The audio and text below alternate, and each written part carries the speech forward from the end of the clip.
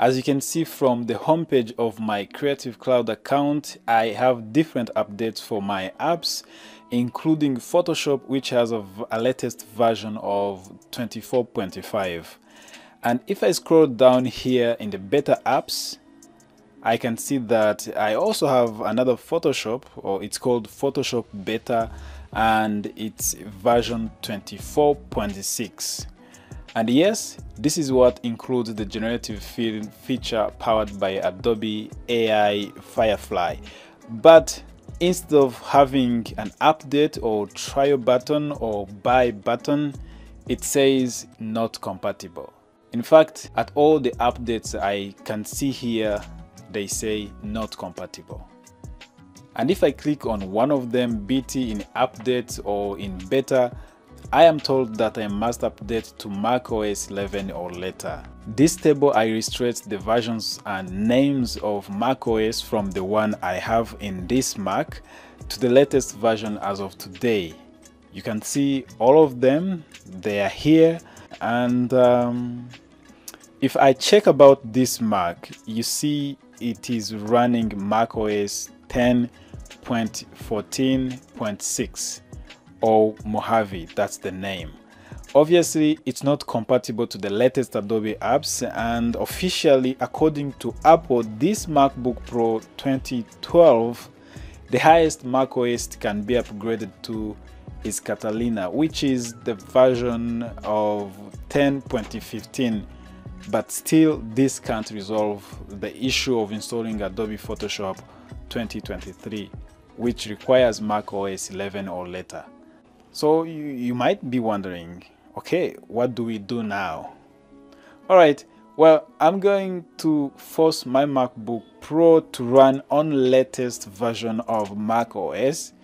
I won't format my Mac or make a fresh install of macOS, so I won't lose anything in my computer, but it is always an advice to fast backup my data, your data, the important files, before performing any OS related settings.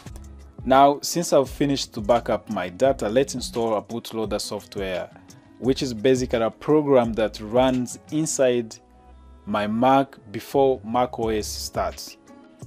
There are so many bootloader programs out there, but the most trusted one is from Dortania company, and the bootloader is called OpenCore Legacy Patcher.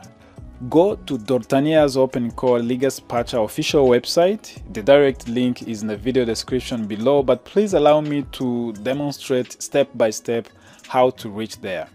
Okay, so open any internet browser and Google OpenCore Legacy.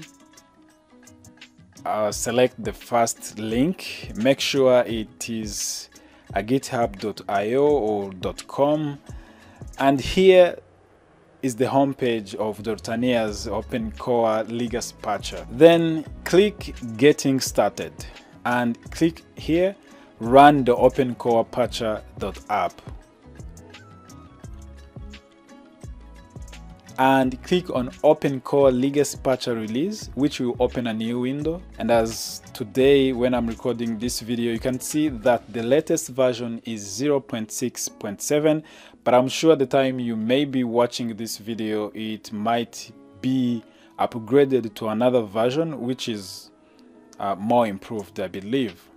So now scroll down and click on OpenCore-patcher.gui-app-zip and download the file to your Mac. In my case, you can see I'm saving it to the desktop. Now double click on the downloaded file wherever you saved it to unzip it, and then double click on this OpenCore-patcher file. As usually, because this is an app downloaded from the internet, this warning will pop up, and of course click open, and voila, you are on the home page of OpenCore Legacy Patcher of the downloaded version, as you can see it here. It is able to recognize the Mac you're using. In my case, you can see I am using MacBook Pro 9.1. So now let's download macOS installer by clicking here and select download macOS installer, because I assume you don't have an existing one. If you do, then you can use this option. Now the patcher will start and present the recent installers from Apple servers. By default, it will intend to select for you the latest version of macOS, but if you click on show all available installers, you can see all of them including the beta version, but don't download the beta version. So for me, I want to install Monterey, which is version 12, and so I am going to select its latest update. Now the OpenCore Legacy patcher starts to download the macOS 12 installer to my Mac. My friends, the time to finish the download normally depends on the speed of your internet and the performance of your Mac. As you can see, for me, it seems it will take not less than 30 minutes. And if I use speedtest.net to check my internet, this is the results I get right now about the speed of my home internet, which is not bad compared to my location. It took me around 45 minutes to complete the entire process of download and extracting it and saving it to my Mac. So now here I can select no if I simply want to just keep it here on my Mac and maybe install it later as an existing installer. By the way, after the download has finished, if I go to applications, I can see it here. And always it will have a name of macOS installer you downloaded. So you can check if you have downloaded a different installer, you can check if you have it there. It's inside the applications. Before you select yes, first plug a USB drive or any other external disk storage to your Mac. Make sure it is at least 16 GB. As of me, I just plugged this internal disk using an adapter to use it as an external. I have purchased all of them on Amazon and the links are in the video description below. And in my opinion, they are affordable and they are good. Now here on my desktop, you can see it here. I don't want to use it as backup, then I ignore it. Then I click yes, and the patcher will search for all the macOS installers that I have downloaded that I have on my computer. For me, I only have this Monterey version, but if you have downloaded more than one, then they will all be listed here for you to choose the one you want. So for me, or for you, select the one you want. Then the patcher will analyze your external disks connected to your Mac and they will all be listed here. And for me, again, I only have this one, which is more than 500 GB. And as you can see, I'm reminded that everything will be erased, will be deleted. So I select it. Then I will be asked to put my Mac password and click OK. When this message of backup pops up again, I can click on decide later or not use. You can now see that my disk's name has changed from its initial name to this install macOS Monterey. Normally this doesn't take long on fast drives like mine, but if you have a poor USB drive, it may even take hours and hours to finish. If you want to use the one I'm using, you can use the links in the download in the video description below.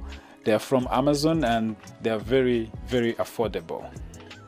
As now you can see, it has completed to create my bootable USB disk macOS Monterey, and now I have to accept to install OpenCore bootable to this disk, but I will later install it on my Mac's internal disk.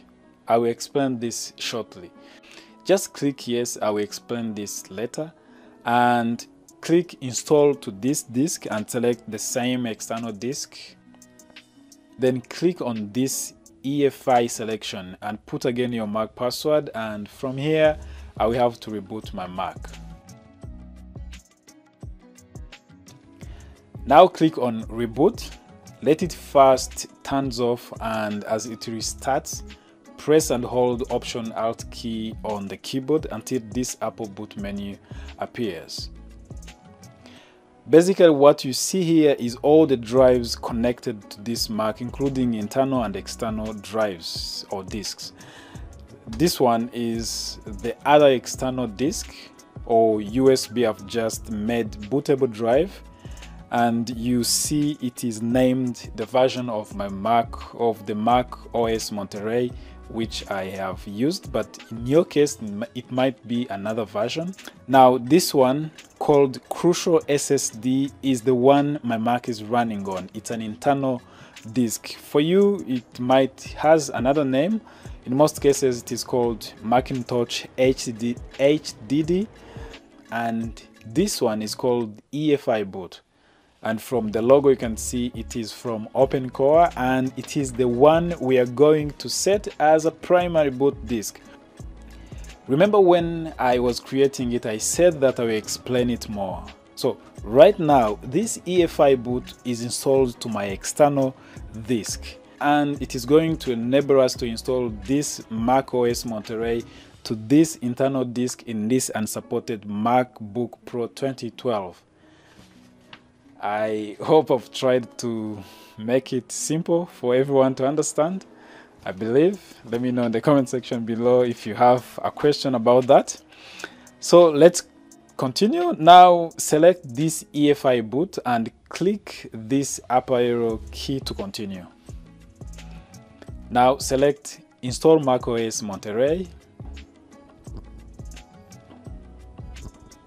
By using this option, we won't lose our installed apps and files. But when you want to do a fresh install or format, you will first go here to Disk Utility and select the internal disk, then erase it and come back here. Please find a link in the video description below of a tutorial demonstrating how to do a fresh install of macOS, any version. Alright, now click continue and click again continue. Click on agree and agree again to accept the license agreement. Then select a disk where you want to install the OS. In my case, I only have one internal disk, which is Crucial SSD. So I select it and I click on continue. Now from here, you can sit down and take a short break because the Mac will automatically restart several times until the installation is completed. You don't have to do anything here because the installer remembers everything you did in the beginning so that it can continue to boot on them. Okay, it's done. Voila. All the users in this Mac are still here, are still available. I believe, you know, all the files are also still available inside the Mac. So I select mine and put the password and optimize everything as I want until I reach here to the desktop. If we check about this Mac, we can see that we now have a latest Mac OS on this unsupported Mac. As you can see it here. Oh guys, this is so beautiful. This is so good. Alright? Now from here, there's an important thing you have to do. Because remember, this external disk, I will remove it soon from this Mac. The same as you won't keep them there forever. I now have to install the other EFI boot on the internal Mac disk and set it as the primary boot disk. Otherwise this Mac will not work unless if this external disk is always plugged to this Mac. So it's very important. Let's do it quickly. Open again OpenCore Patcher, select build and install OpenCore. Select install to this disk. Now select disk 0. Now select this disk 0S1 EFI. Put again your password and click OK. Then click on reboot. Press and hold Option Alt key on the keyboard as the Mac reboots until this menu displays. Now you can see that we have two OpenCore EFI boot items. This one with orange color, remember it is located on my external drive, and this one with black color is on my internal disk. So I'm going to select it so that my Mac can now know that from now it is going to be the primary boot disk. In other words, this EFI boot will always fake the Mac that it is okay to jump on Crucial SSD and run macOS Monterey, even though by default this Mac is not supported by the Monterey OS. So select it and click this icon and let it start until I see my username, and here is the desktop again. Now I can eject the external disk, and if I restart again the Mac with holding Option Alt key on the keyboard, I will now see this only EFI boot and my internal drive. And by the default, you can see that this is the selected one. Okay, so I click on it and continue, and next time whenever I turn on my Mac, it will always boot through that OpenCore EFI boot, and you don't always have to to press and hold Option key on your keyboard. Just press on the power button on your computer, on your Mac, and everything will be done automatically. So now, ladies and gentlemen, the waiting is over. It's now the time to install the latest Adobe apps on unsupported Mac, including Photoshop 24.6 AI Generative Fill. Open up again your Adobe Creative Cloud desktop app. So as you can see it here, and then go to the updates. Now I can see that I can now click on update immediately as long as my subscription is active. And if I go into beta apps, I can also immediately click on install, and I start enjoying Generative Fill as long as my subscription is active. And if it's a new account, you have try and buy buttons.